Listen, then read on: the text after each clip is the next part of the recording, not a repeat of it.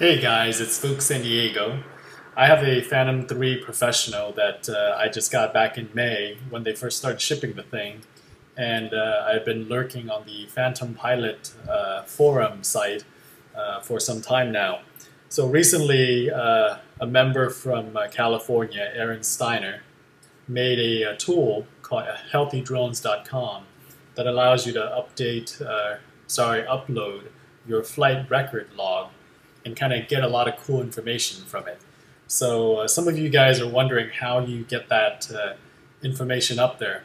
If you're running Android, all you got to do is just connect your phone to the computer by a USB cable, and the Android phone will appear as a drive, and you can surf to the DJI folder and copy down your flight record folder.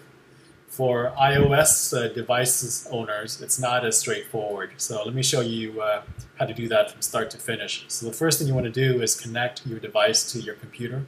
It doesn't matter if it's a Mac or if it's a PC, but just connect it with the USB cable and then start iTunes. Now, if you do not have iTunes installed, you have to go ahead and download that first, but I'm assuming that you do. So once you go to iTunes, you want to go ahead and go to the apps section of your phone, and you just want to wait for the app to load. And then what you want to do is you want to scroll all the way down in this window right here, and you're going to see a section called File Sharing, and then just click on the DJI GO app. Make sure that you are selecting the Flight Records folder. And I'm going to scroll down some more, and then click Save To.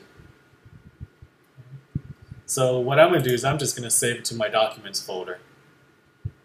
The other neat thing that you can do with the iTunes and the file sharing feature of iTunes is to grab the video cache file from the DJI GO app. And I've done that too, so I can show you what that looks like.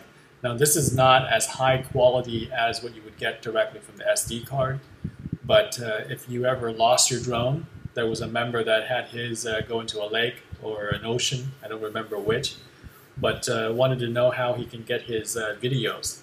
And at least here, you'll have a lower resolution copy of your videos. It's still pretty decent for sharing. It's not as good as the SD card, obviously, but if you don't have your drone anymore, it's the best you can do.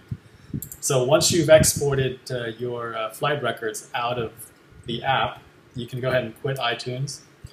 Go to Safari and surf to healthydrones.com. Register, go through the whole process of registering your account, and then you just click on Upload. And on this screen here, you choose your file. So I would navigate to Documents, Flight Records, and just pick one of the Flight Records file, and then click Choose. After that, you click Upload. And I already uploaded this file, so it's going to skip a step. But basically what it would do is it would just say uploading file, and there will be a progress bar that says analyzing data. And once it's in there, you can start going and surfing around. So I got a couple here that basically I've uploaded maybe 10 files or something like that, 10 to 15 flights.